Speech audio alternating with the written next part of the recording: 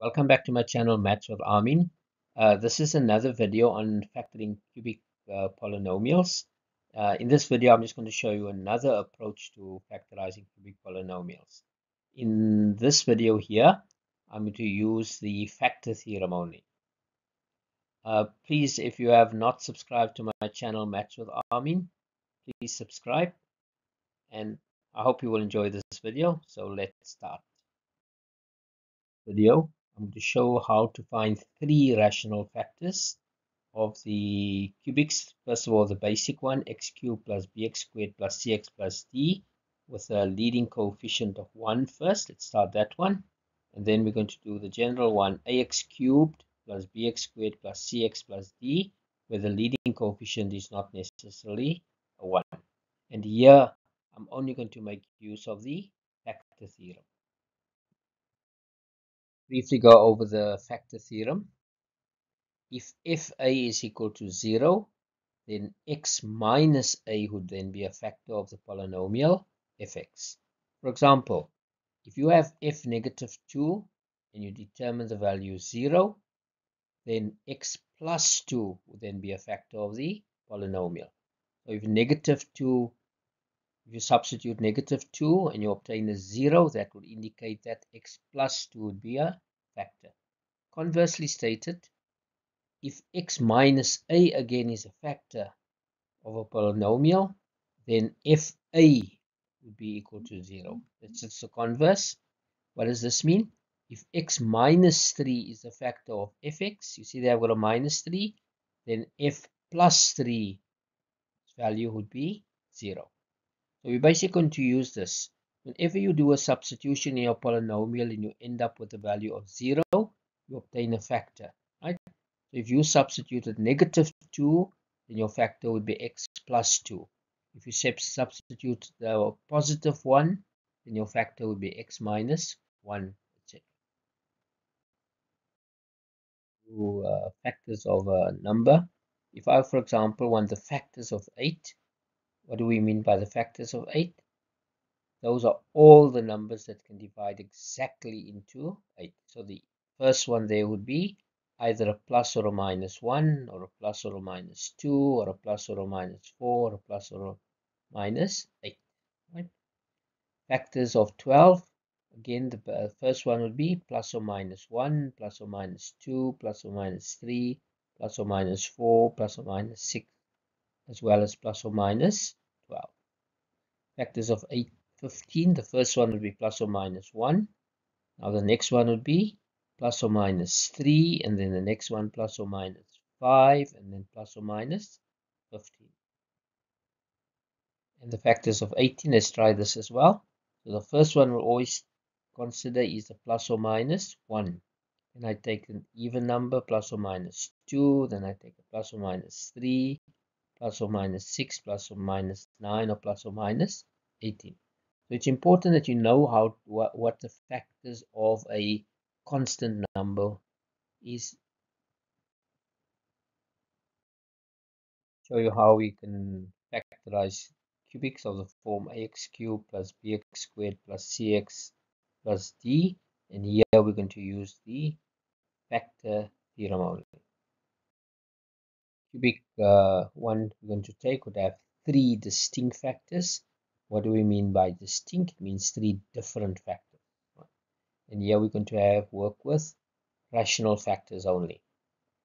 And I'm taking an example where the leading coefficient is 1. What does that mean? It means that the coefficient of x cubed is a 1. Let's take this example. We have all positive terms here. X cubed plus 7x squared plus 14x plus 8. So let's just see what the approach should be.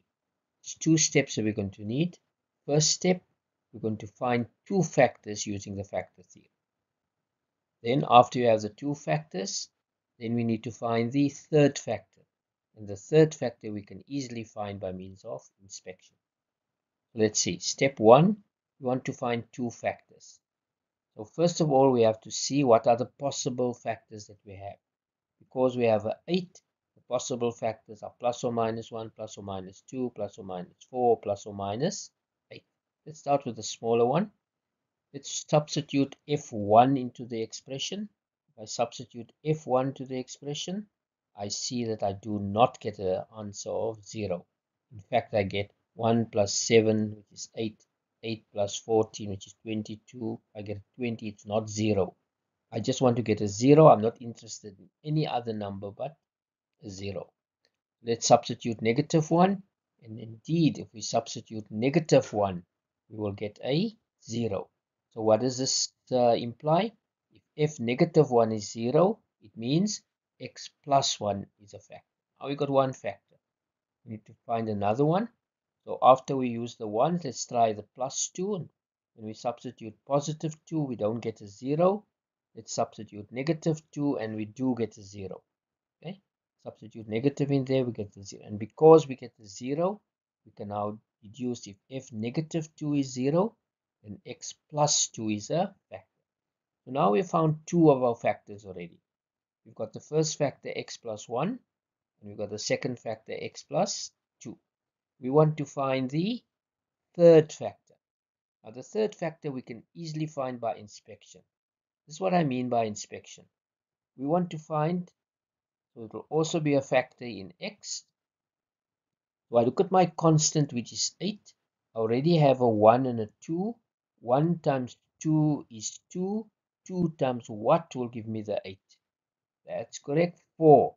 In other words, my third factor is x plus 4. You don't have to use the factor theorem again. Just a simple inspection, you can find the third factor. You just check whether our factorization is correct. This we can easily do by just taking the coefficients.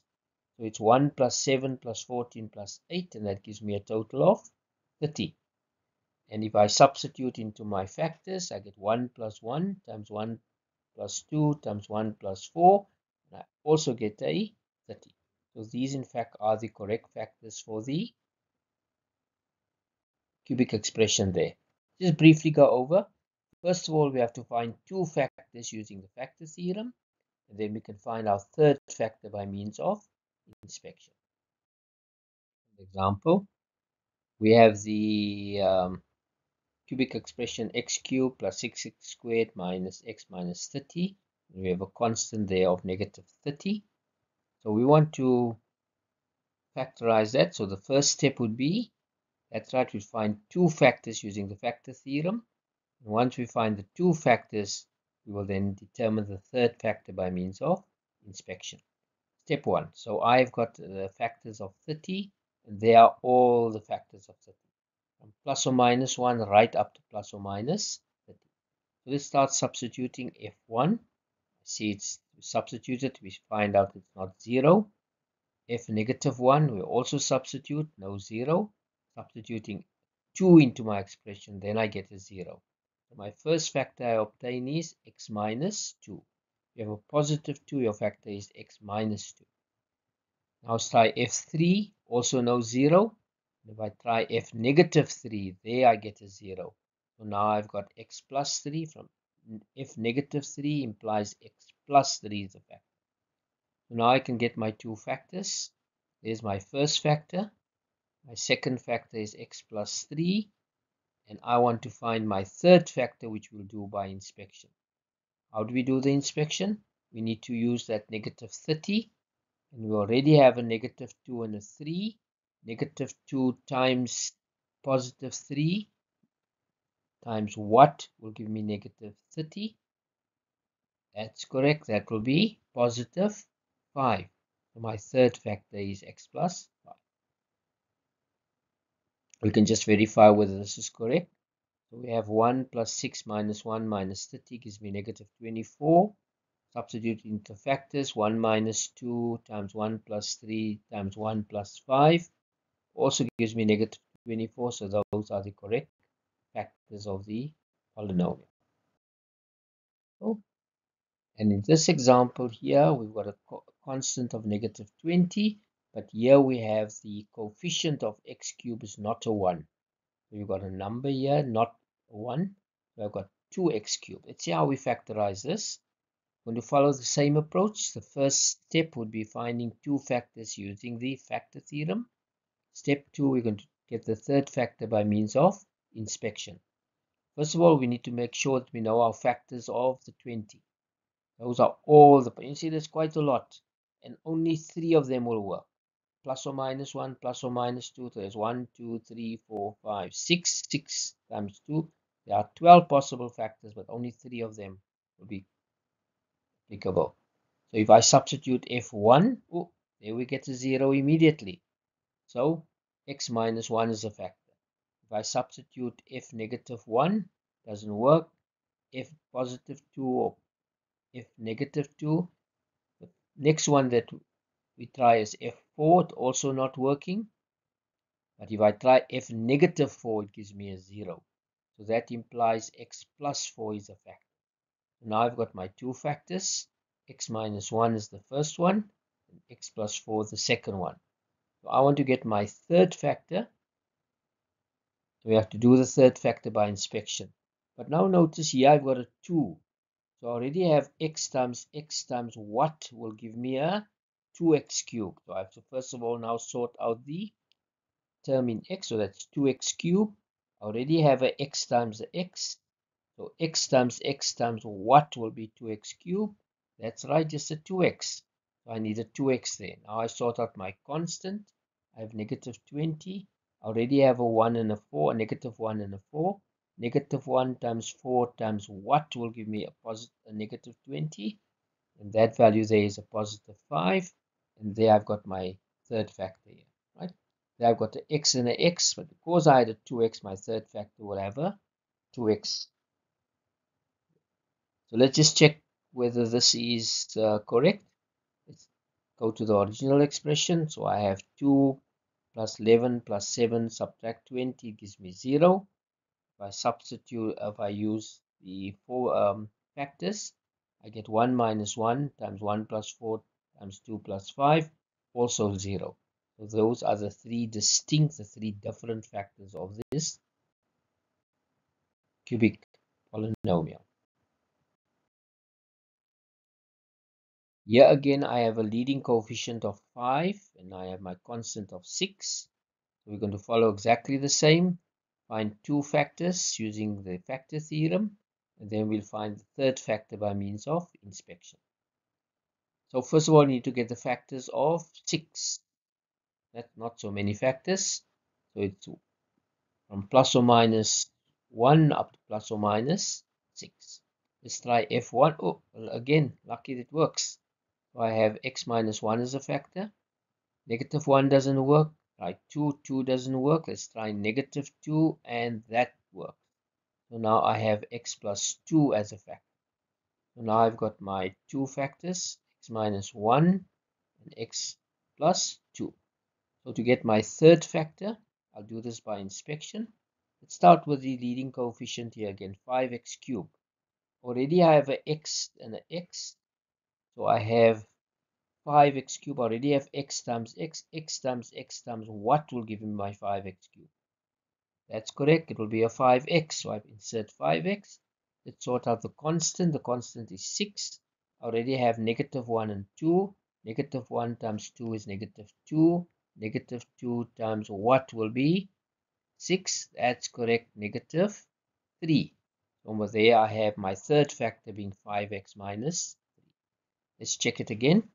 Let's take my polynomial. So that's 5 plus 2 minus 13 plus 6, which gives me 0.